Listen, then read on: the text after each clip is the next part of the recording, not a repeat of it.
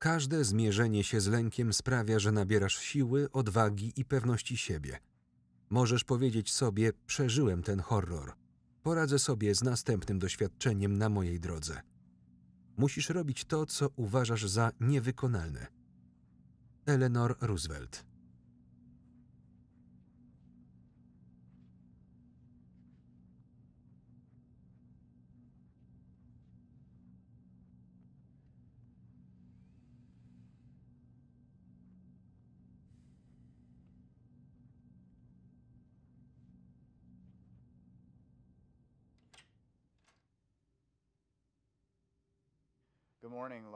Witajcie, Lauro i Owenie. Na pewno nie możecie doczekać się wyników. Zacznijmy od początku. Nareszcie wiemy, co dzieje się z twoim wzrokiem.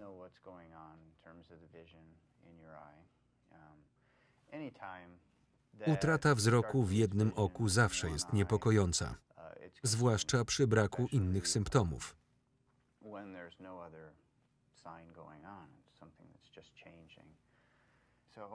Owen, gdy przyglądam się twojemu oku, a konkretnie tej oto strukturze, czyli siatkówce, widzę obrzęk, co nie jest normalne dla siatkówki.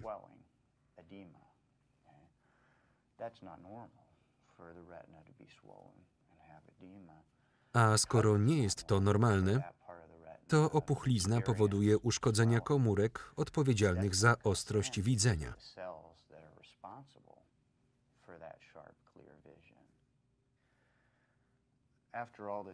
Wyniki badań wyraźnie wskazują na to, że cierpisz na dziedziczną neuropatię nerwów wzrokowych.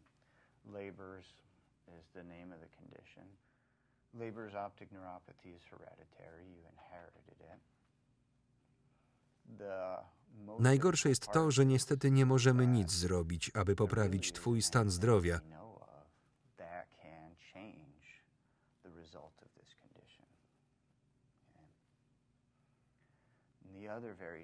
A ponieważ jest to choroba neurologiczna, to za jakiś czas zaatakuje również drugie oko. Czy to jest nieuniknione?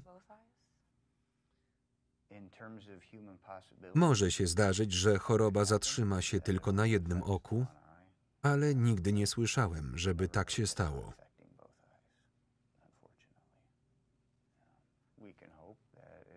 Możemy mieć taką nadzieję, ale prawdopodobnie takie same zmiany zajdą w drugim oku.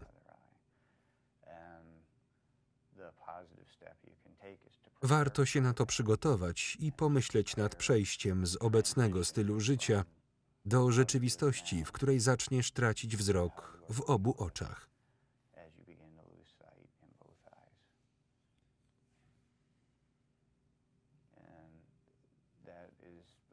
To będzie wielkie wyzwanie.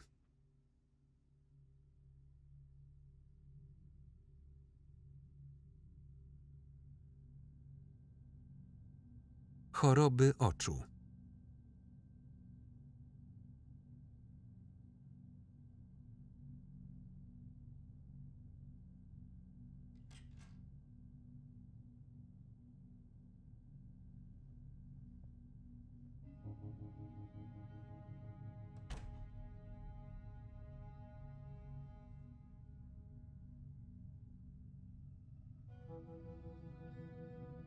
Moje światełko.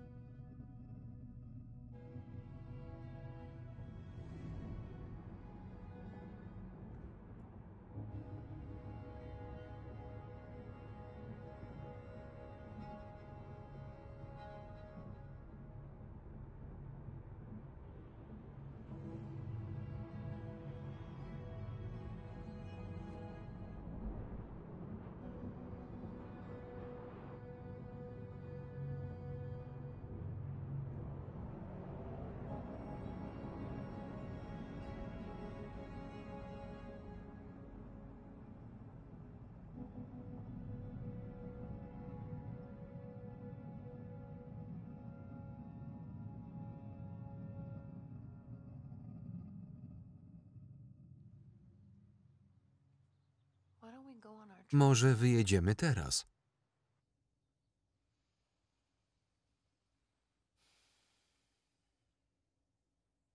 Sam nie wiem.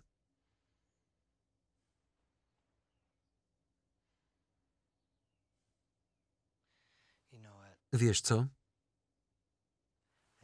Muszę zebrać myśli.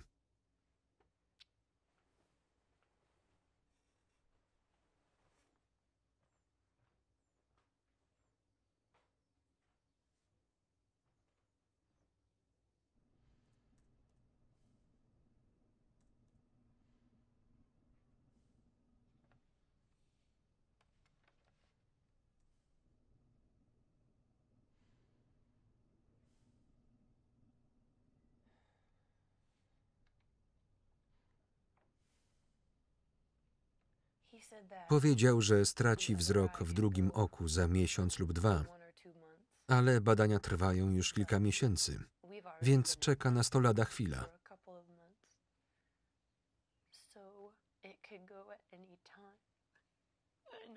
Wiem.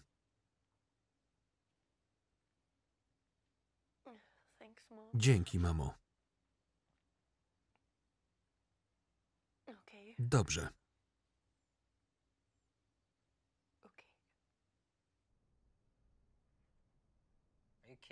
Żartujesz? Pewnie. Z przyjemnością to zrobię. 1,5 miesiąca? Tak, wchodzę w to.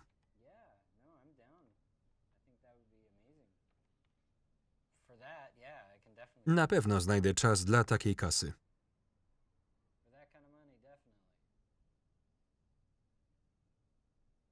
Dobra, dzięki.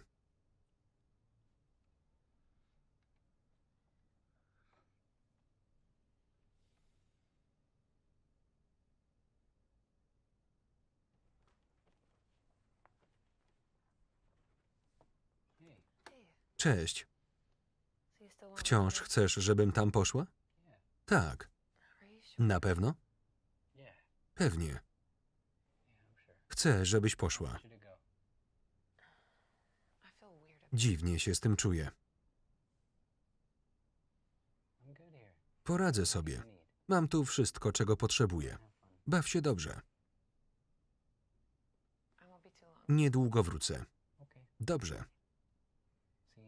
Do zobaczenia? Tak. Kocham cię. Ja ciebie też.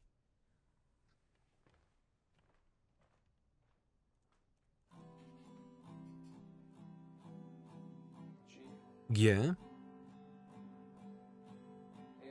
Amol.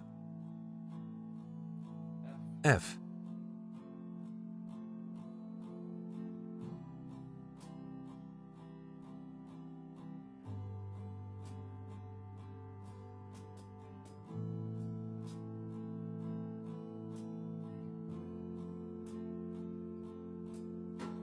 Pencil trance in a prairie dream. Gravel plains on the seesaw runway. Church all day in a pineapple suit. Call it away, repo, ego, ego.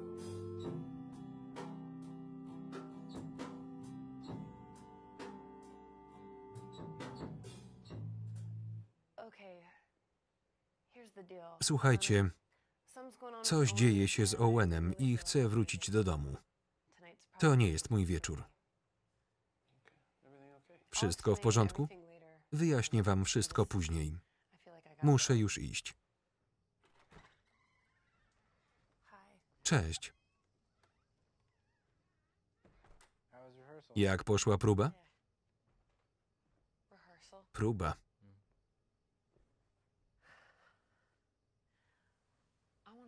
Chcę cię zabrać do Yellowstone. To nie najlepsza pora. Owen, to idealna pora. Nie dla mnie.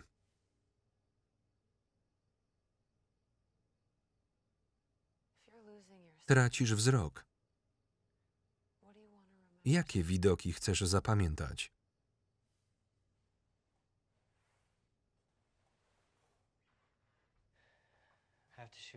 Rano mam zdjęcia, idę spać.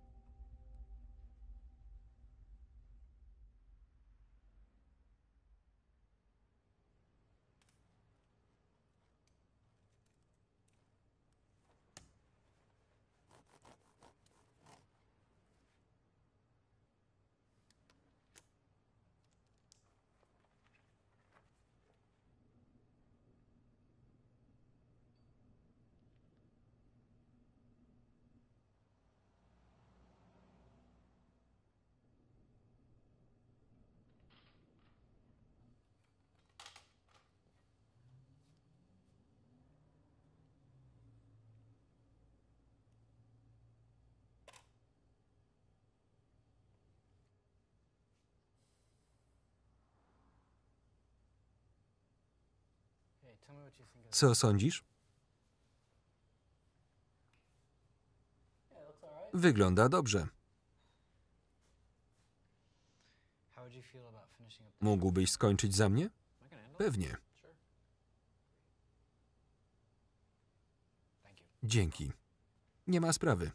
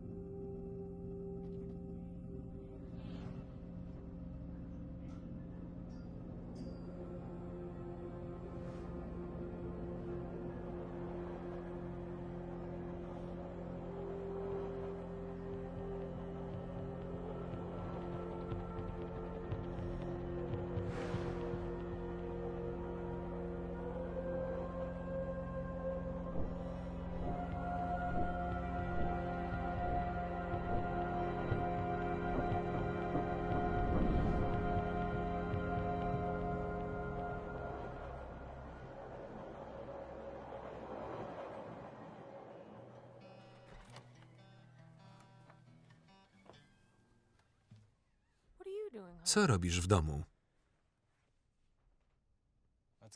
Pojedźmy do Yellowstone. Serio? Tak. Pojedziemy teraz. Kochanie.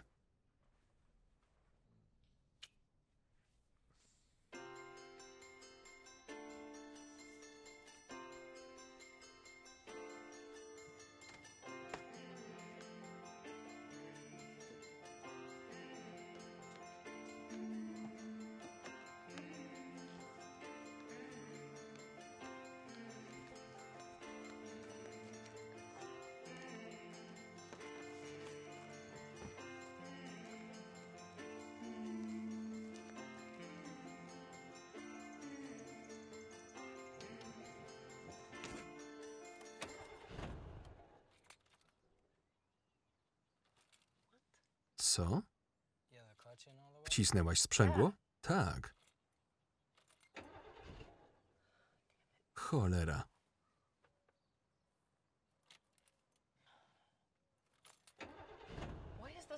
Dlaczego to się dzieje? Może to znak.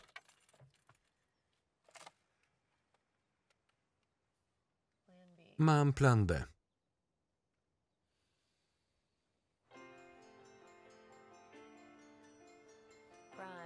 Prime time.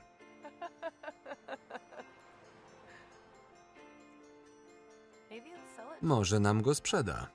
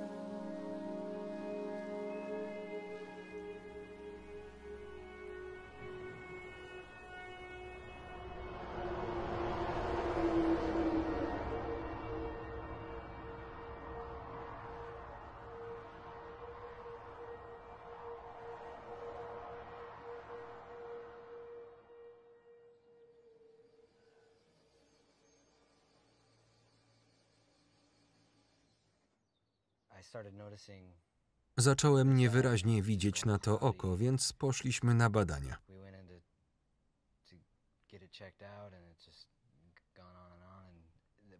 Powiedzieli, że stracę wzrok również w drugim oku, więc Laura przekonała mnie, żebym sfotografował Yellowstone, zanim całkiem oślepnę.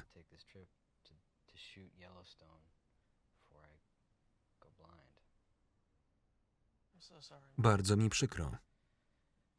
Dziękuję. Można coś z tym zrobić?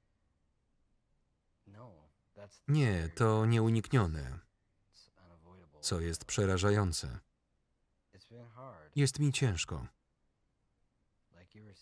Tak jak mówiłeś, każdego dnia po przebudzeniu próbuję zrozumieć, co się ze mną dzieje. Ciężko jest to zrozumieć. Tak po prostu się stało. Złe rzeczy przytrafiają się dobrym ludziom, a dobre złym.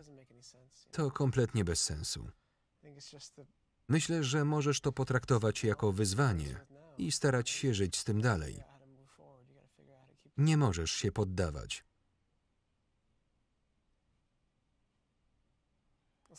Mam coś dla ciebie.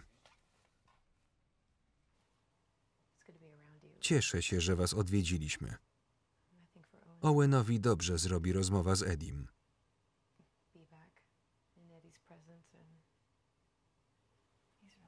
Eddie cieszy się, że Owen przyjechał. Czasem czuję się z tym wszystkim okropnie.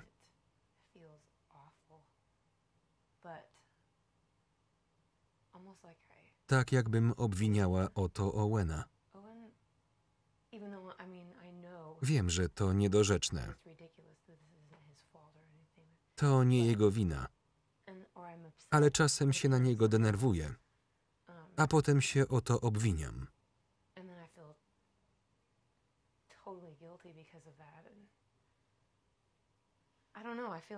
Czuję, że chodzę wokół niego na paluszkach.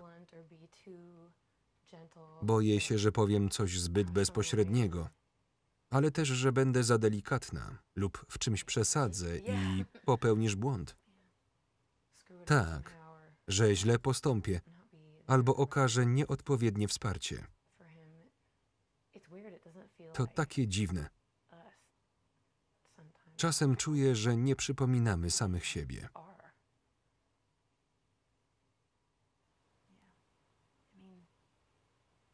Na pewno popełnisz błędy. Już popełniłam. Co najmniej kilka.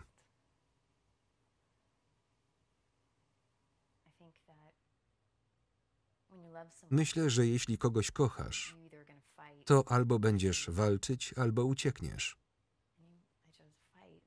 Ja postanowiłam walczyć. Ty też jesteś wojowniczką.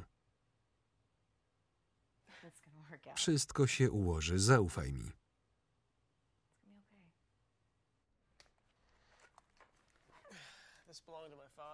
Należał do mojego ojca. Zrobił nim każde rodzinne zdjęcie.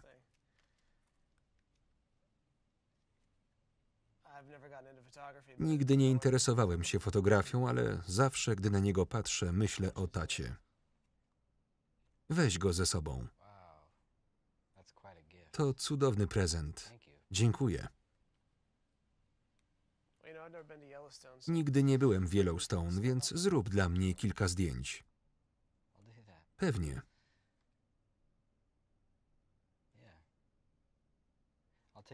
Porobię zdjęcia i ci je prześlę. Świetnie.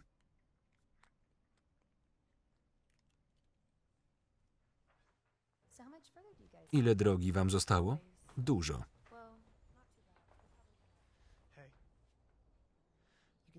Poradzisz sobie. Dziękuję. I dziękuję za aparat. Dużo to dla mnie znaczy. Miło było cię zobaczyć.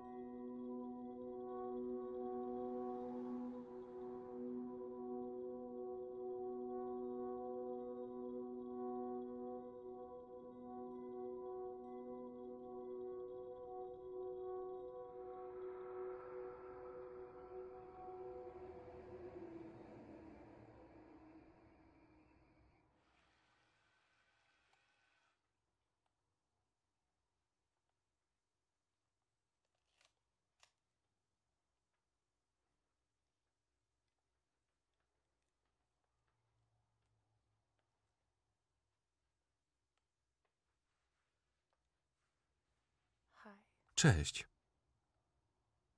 What's up? Co tam?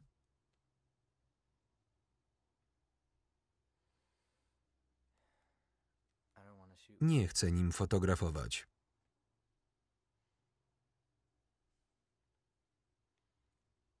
He's counting on you. Eddie na ciebie liczy.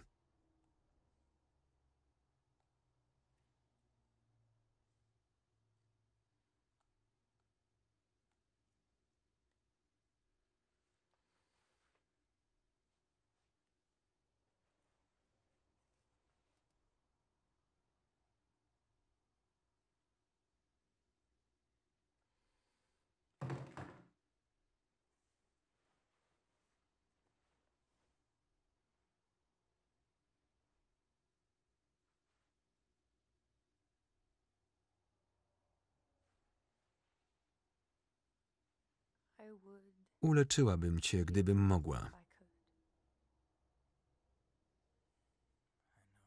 Wiem.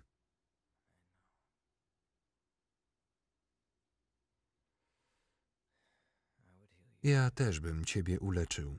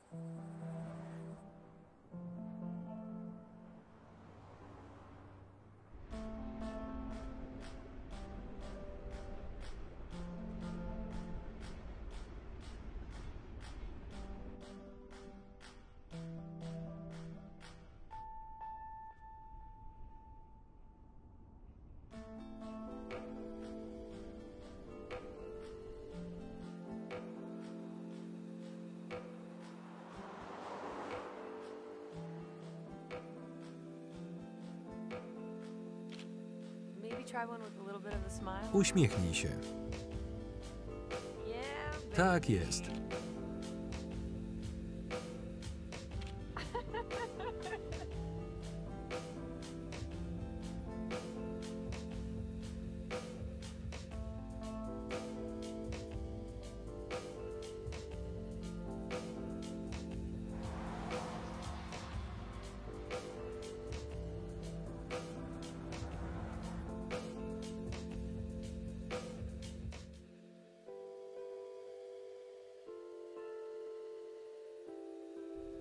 How would you feel about taking Może the pojedziemy trasą widokową. Pewnie.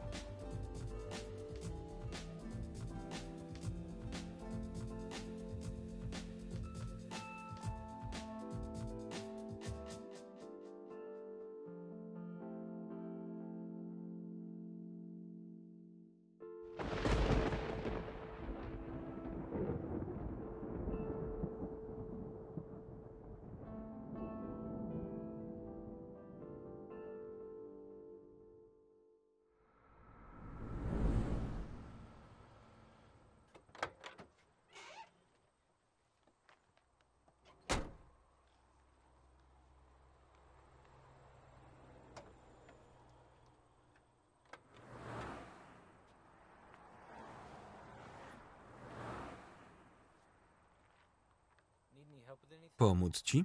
No. Nie, poradzę sobie.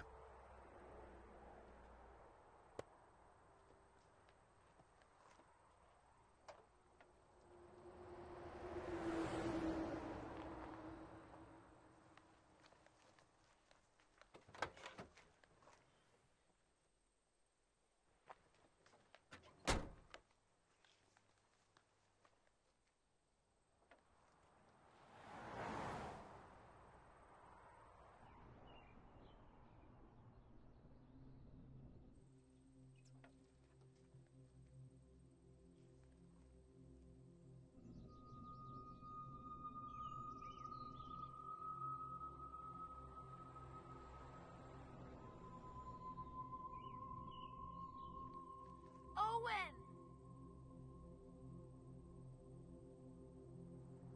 Owen!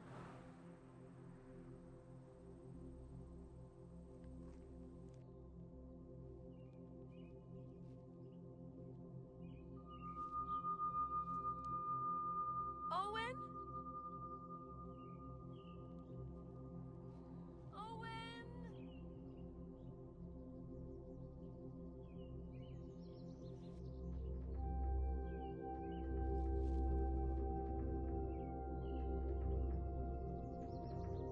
Owen!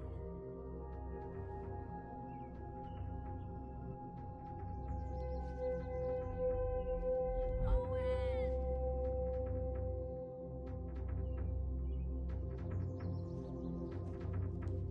I found you. Znalazłam cię. Nie zgubiłem się. Come on. Chodźmy.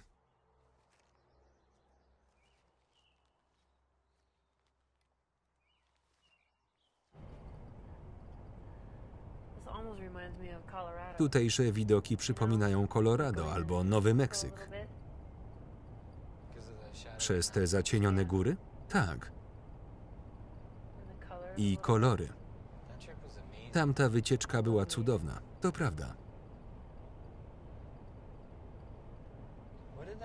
Co powiedział ten koleś w Santa Fe? Ten na parkingu? Tak. To była para. Właśnie skończyliśmy rozmawiać o pustyni i o znaczeniu wolności, gdy wysiedliśmy z auta po 8 lub 9 godzinach jazdy.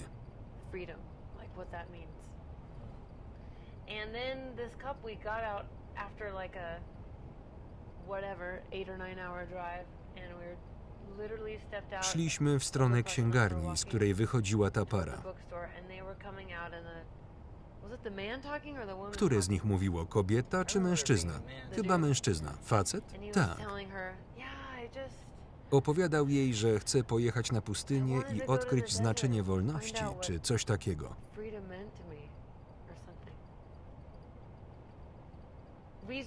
Dosłownie wbiło nas w ziemię. Witamy w Santa Fe. Wiem, krainie magii. Wtedy pierwszy raz odwiedziłeś Santa Fe. A potem Susan wylała ci zimną wodę na krocze. Kolejne powitanie. To było niesamowite. Sam cel podróży był niesamowity, bo postanowiłaś pojechać do Santa Fe, żeby Susan ogoliła ci głowę.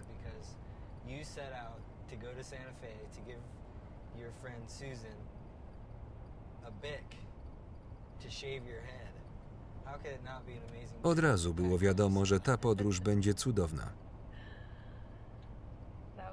To było niezłe. I zrobiłaś to popijając tequilę i słuchając Van Halena. To było konieczne, żeby ogolić głowę. Może.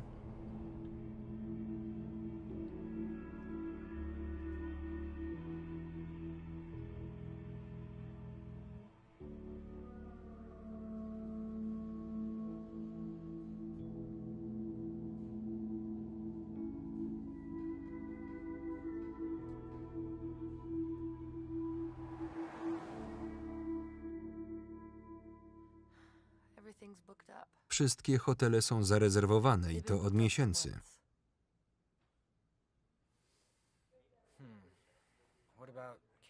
A co z kempingami albo hotelami poza parkiem?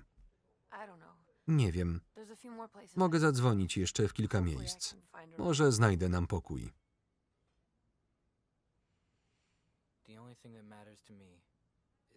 Najważniejsze, że przyjechaliśmy tu razem.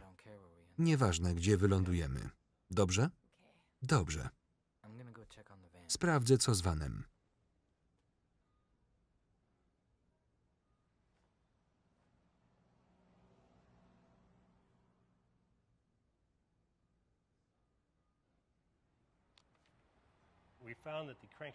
Okazało się, że koło pasowe wału korbowego zaczęło się psuć.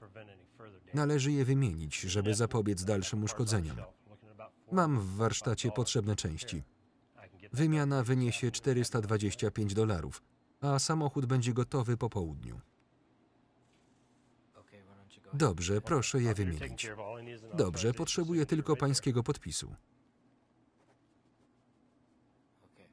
Dziękuję.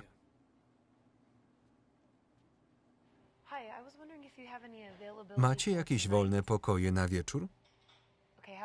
A jutro? Dzięki.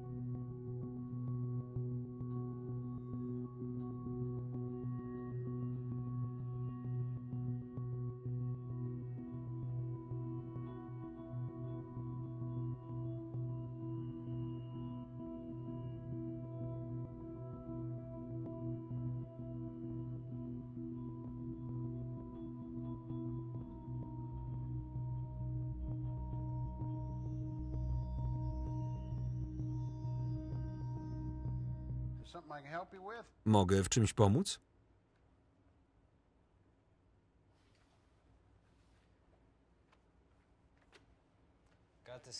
Mam przy sobie aparat.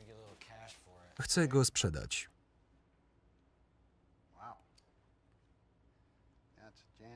Cudowny. Działa? Powinien. Razem z futerałem? Tak. Mogę dać ci za niego $500 w gotówce.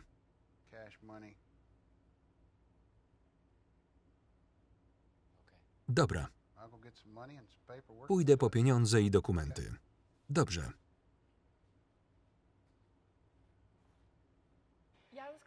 Chciałam zapytać, czy macie jakieś wolne pokoje na wieczór? Tak? Ile kosztuje? Nie macie nic tańszego? Nie, weźmiemy go. Tak, bierzemy.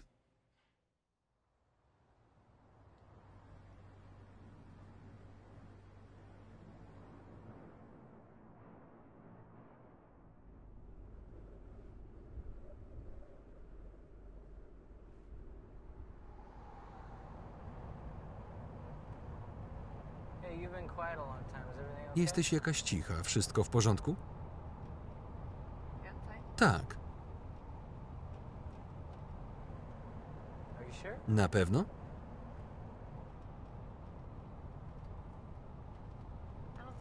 Nie chcę teraz o tym rozmawiać.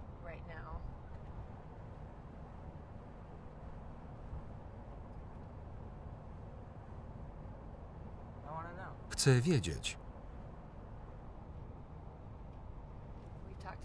Rozmawialiśmy już o tym, ale jestem gotowa. Wiem, że to najgorszy z możliwych momentów.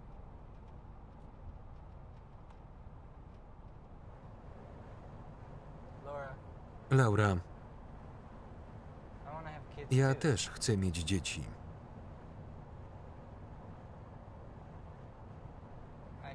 Ale jak mogę być dobrym ojcem, jeśli nie będę ich widział?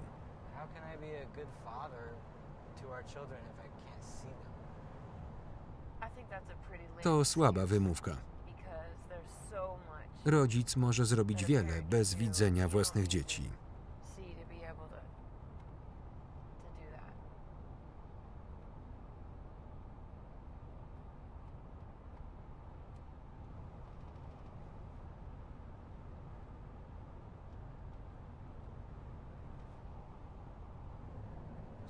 Przepraszam, nie chciałem.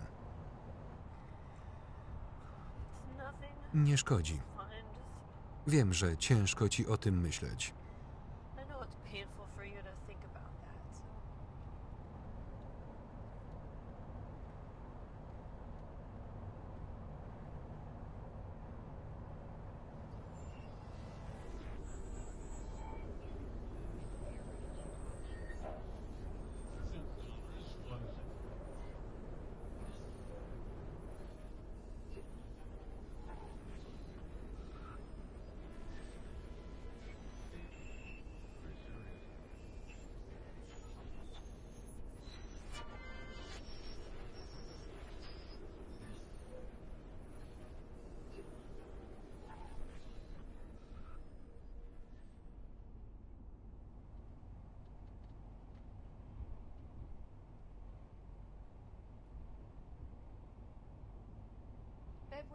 Gdzie jest twój aparat?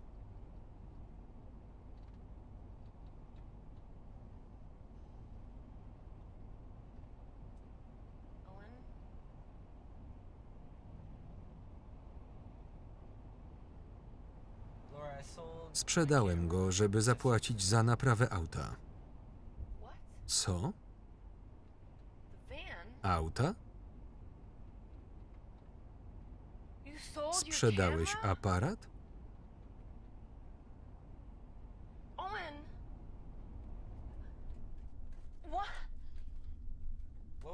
Co miałem zrobić?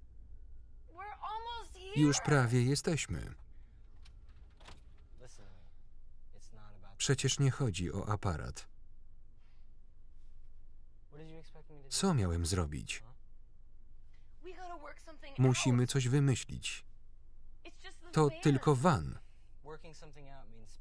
Nie ma mowy, że wydamy twoje oszczędności na gitarę. Posłuchaj. Teraz będziesz musiała nas utrzymywać. Gitara jest najważniejsza. Owen, to był twój aparat. Już nie.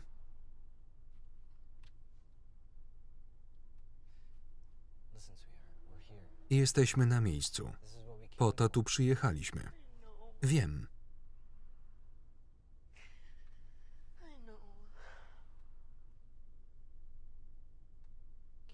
Aparat nie jest ważny.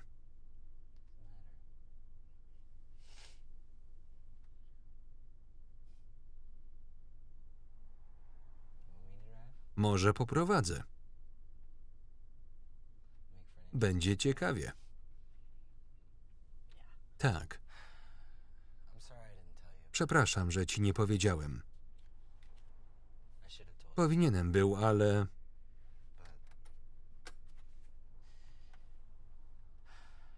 Musiałem to zrobić.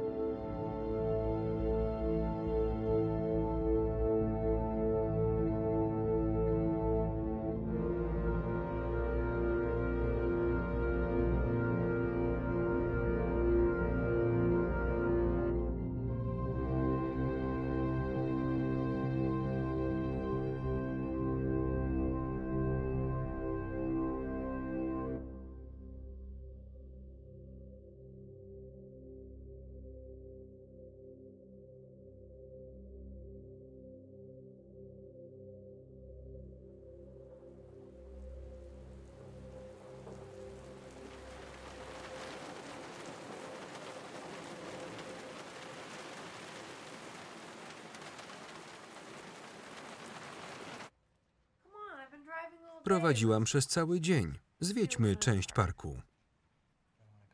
Nigdzie nie idę. Jestem zmęczony. Owen, nieprawda. No chodź. Nie chcę przesiedzieć całego dnia w motelu. Chcesz? Podaj mi jeden dobry powód. Proszę. Serio?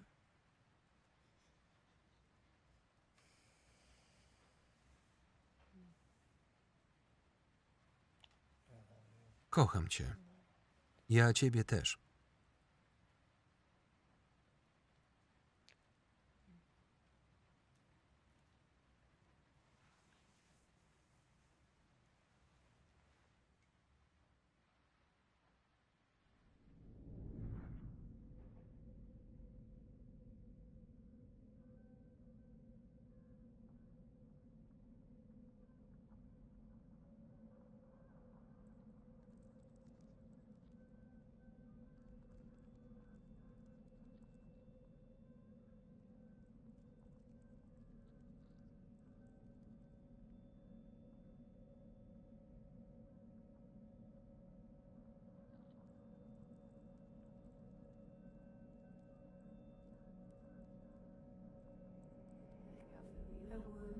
Uleczyłabym cię, gdybym mogła.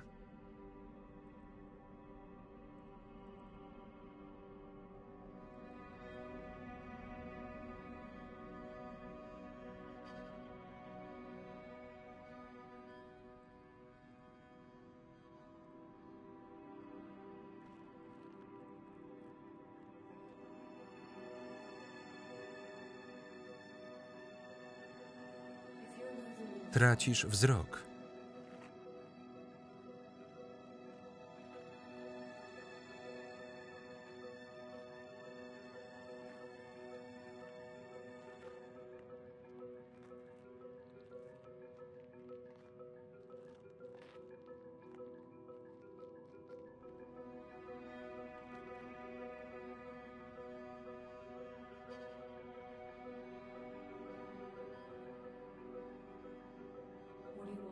Jakie widoki chcesz zapamiętać?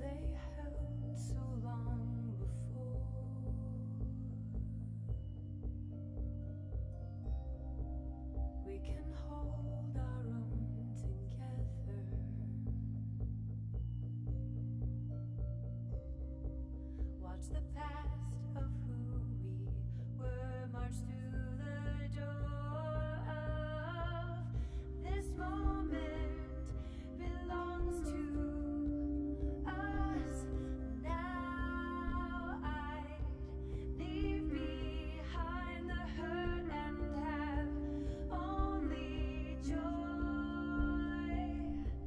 Let me take this from you now. I'd leave behind the hurt and have only joy. Come with me, my darling, let us become more than we are now. Come with me, my only, I can see you now. Come with me, let it fall away. I would take this from you now. I'd leave behind the hurt and have Niesamowite. joy. We can take this from you now.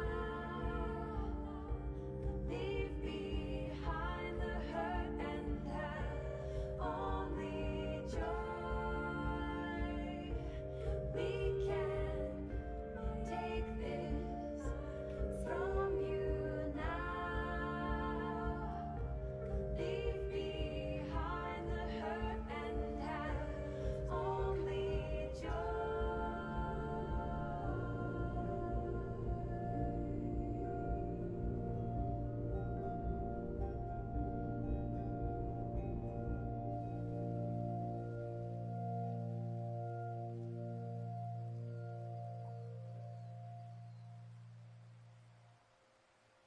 Hey, come here. Chodź. What's up? Co tam? It's your turn. Twoja kolej. My turn. Moja? Yep. Tak, I don't know how to do this. ale ja nie umiem. It's just like music. To tak jak z muzyką. Look around and find some Rozejrzyj się i znajdź coś, co cię przyciąga i ożywia. more alive. I like that. Podoba mi się to. Okay. Find the thing. Znalazłaś już coś? Stick it up to your eye. Przyłóż aparat. Push down with your right. Naciśnij prawym palcem wskazującym. Advance the film with your Przesuń film kciukiem. Which is Czyli? Tutaj. Brawo. You got it. that's it? I tyle? Bro. Jesteś profesjonalistką. Most important thing is Najważniejsze to znaleźć obraz find the image and tell its i story. opowiedzieć jego historię. That's the thing.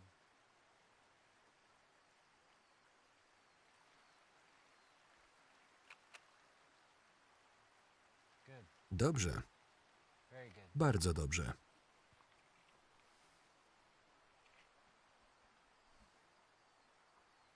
Hey, I think I found something Chyba that znalazłam makes me coś, feel co more mnie alive. ożywia.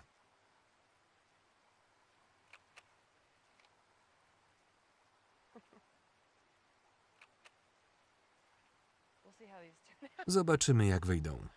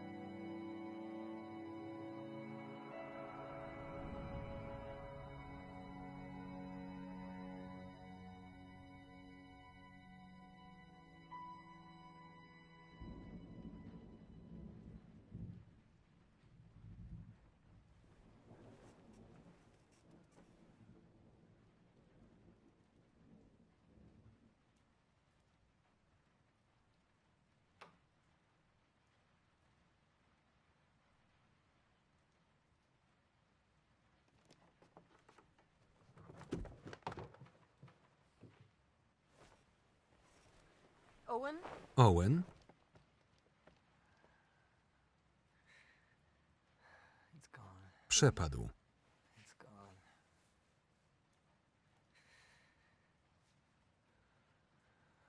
I'm sorry. Przepraszam. I'm sorry. No. You don't. Kochanie, nie masz za co przepraszać.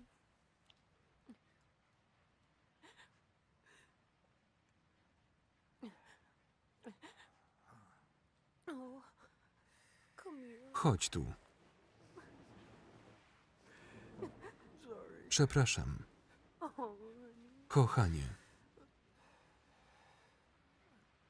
I'm sorry. przepraszam. I got you. Sorry. Przepraszam. Oh.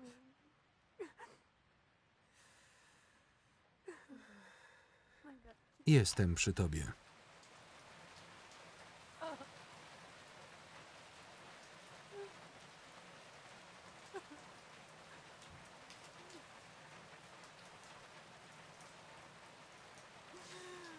Let's go.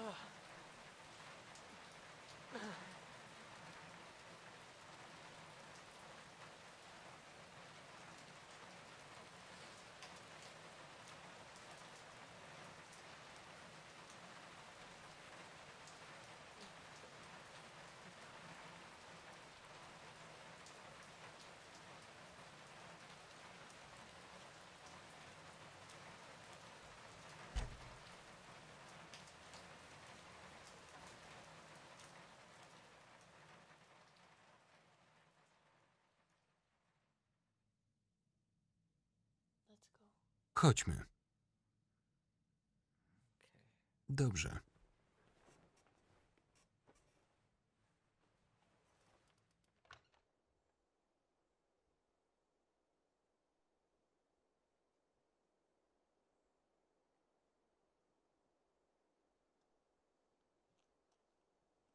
just one step there. Uważaj, teraz 2 stopnie. One here too. Okay.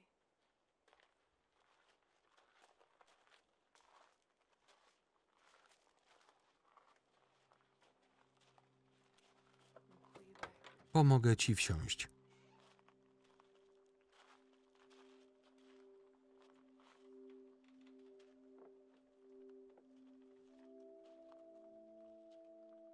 There's your seatbelt. Zapnij pasy.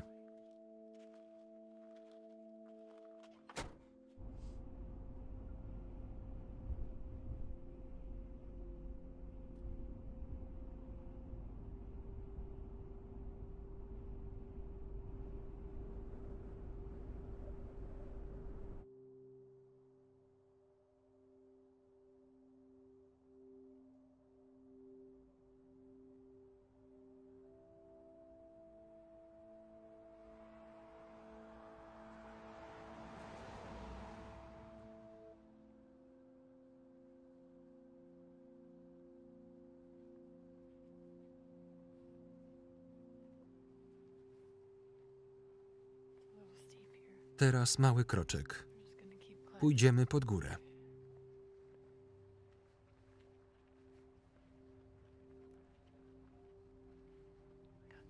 Trzymam cię. Thank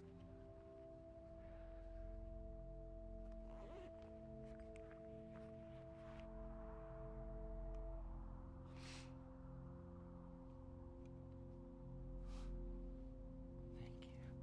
Dziękuję. This is yours.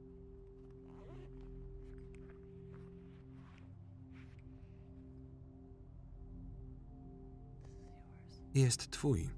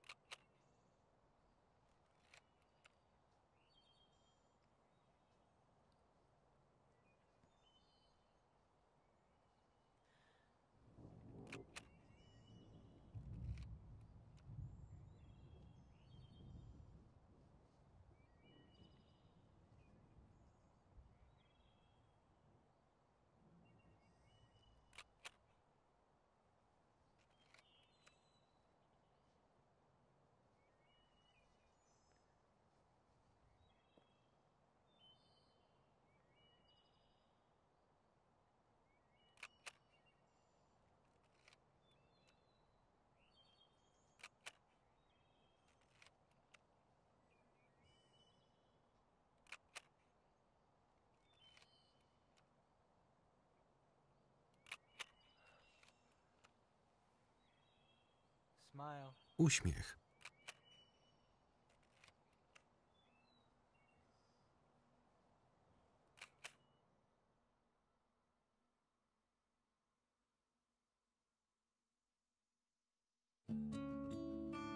Wystąpili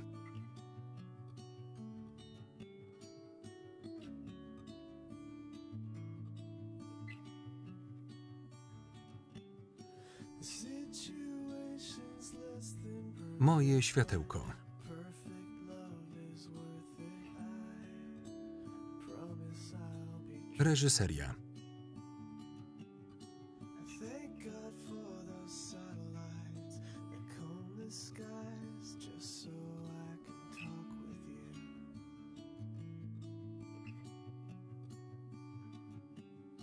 There's miles and miles between us, but our hearts will close the distance. So tell me where you are, and I'll meet you in the morning. An aeroplane will take me there. I don't care how far it is, I need to be beside you. I run my hands through your black hair. And I would wait for you forever and a day.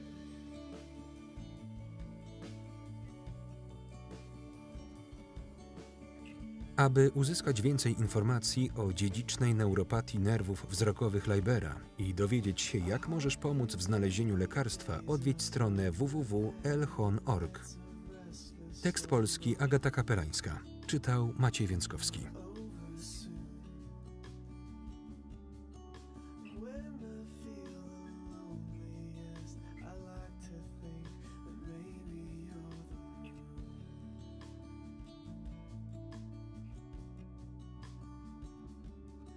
There's miles and miles between us, but our hearts will close the distance. To tell